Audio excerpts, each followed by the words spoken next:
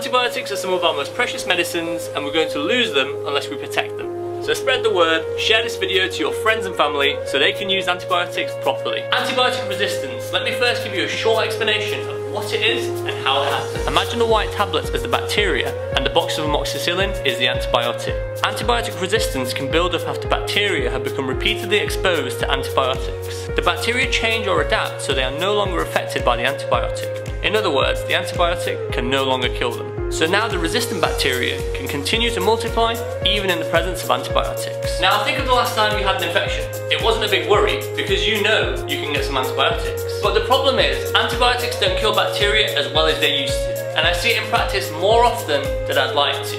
In fact, some bacteria are now completely resistant to all of our antibiotics. You know, before the 1930s when antibiotics were discovered by Sir Alexander Fleming, bacterial infections that we now see as trivial were often fatal. So how do we protect our antibiotics? Step 1. Don't demand antibiotics from your doctor. We've all been there when you feel absolutely terrible and you just want something to help. Remember, antibiotics make very little difference to colds, flus, sore throats and coughs.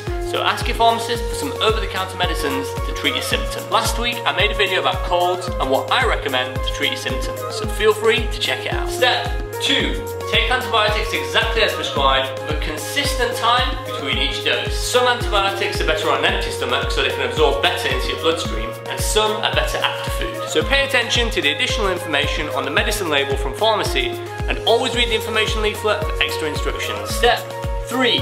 Never save antibiotics for the future, always complete the course, even if you feel better, and definitely don't share them with anyone else. It's widely accepted that stopping antibiotic treatment early encourages the bacteria to develop antibiotic resistance. This is probably one of the biggest threats to everyone on Earth, and the problem will only get worse unless we make a change.